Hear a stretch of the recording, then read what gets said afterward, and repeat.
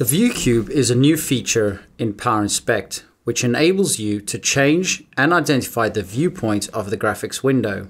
By clicking the ViewCube's corners, faces, edges, and icons, you can use it to directly manipulate the view in the graphics window.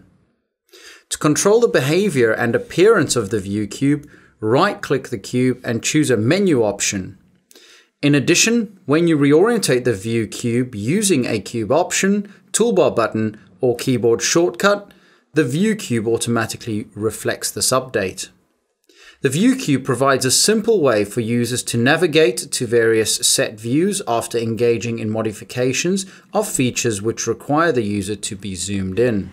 Another useful benefit is that the ViewCube helps to make the creation of the CAD view report node item more streamlined and more efficient. By using the ViewCube, we can quickly access the preferred CAD orientation state and include that state as a CAD view report node item within the report. Here you can see multiple CAD orientations included within my report. Please refer to the Help menu within PowerInspect for any content-related help